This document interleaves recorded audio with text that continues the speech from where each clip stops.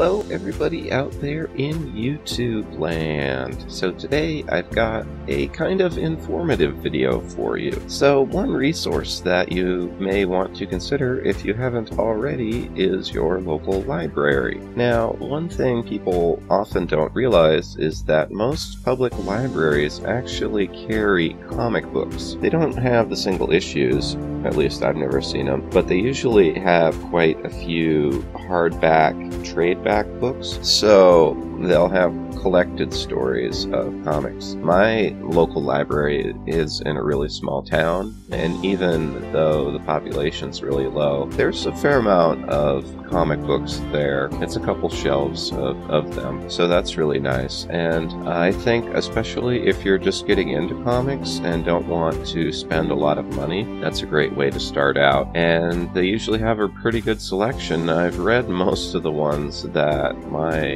library has available.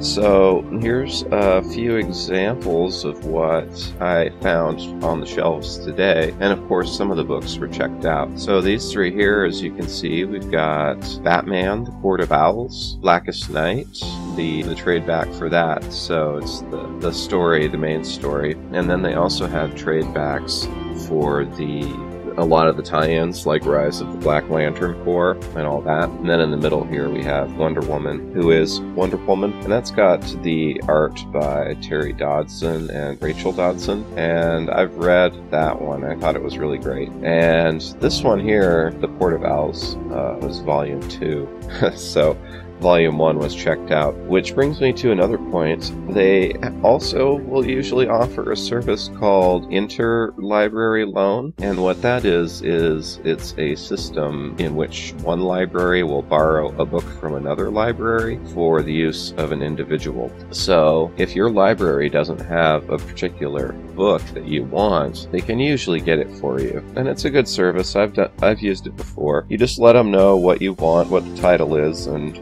you know, who the writer is and all that, and they will call you when it comes in. So they have it all in the computer, but they'll ask another library within their system if they have that book, and they'll mail it to them, and once it comes in, they'll let you know. So, for instance, since there's just The City of Owls Volume 2 here on the shelf, I could ask them to get Volume 1. And I did that with the new Krypton, because I believe they just have new Krypton Volume 2. Some of the other books they had here, they had Superman Escape from Bizarro World, which I've read before, too. It's really cool. It's, well, stories about Bizarro, but it's by Jeff Johns and Richard Donner, who of course directed the Superman movies, the old ones, the Christopher Reeve ones. And then here in the middle, I checked this book out again, the Justice League of America Lightning Saga by Brad Meltzer and Jeff Johns. I mentioned that in one of my videos the other day, and it's a really great collection. What it is, and it's got a cover there, as you can tell probably, by Alex Ross. Then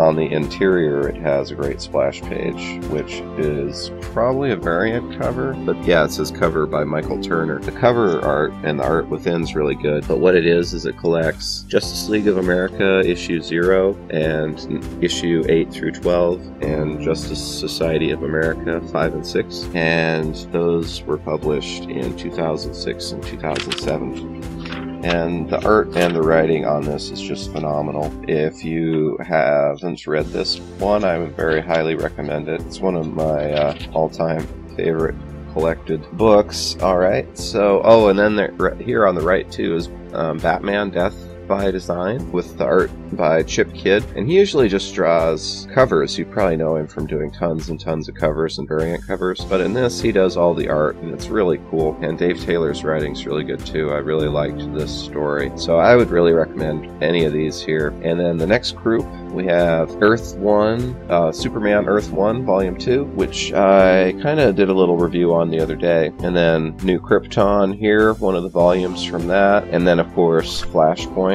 If you haven't read Flashpoint, most libraries are going to have probably Flashpoint. They seem to always have Blackest Night as well. And yeah, Flashpoint's really amazing, by Jeff Johns, with art by Andy Kubert, and inks by Sandra Hope, so I mean that's that's a dream team if there ever was one. So that's pretty cool. Oh, and there's of course there's some Marvel books too. There's these here, Captain America, Castaway, and Dimension Z. I read the 2 volumes of that, and I actually liked it. I thought it was really good. And the art by John Ramadi Jr. is really good. He's kind of controversial. People either really like his art or they don't. And then I checked this out today too, Uncanny Avengers in the middle, because I like Rick Remender. I like his writing. And yeah, it's pretty cool. So they had DC books, they had Marvel books, and then they had like Witchblade and stuff like that. So pretty cool.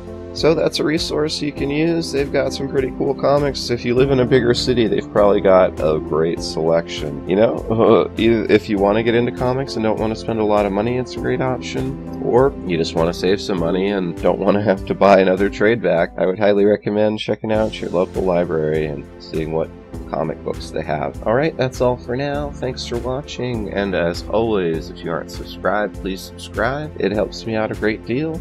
And thanks for being a part of DC Fans United. End of line.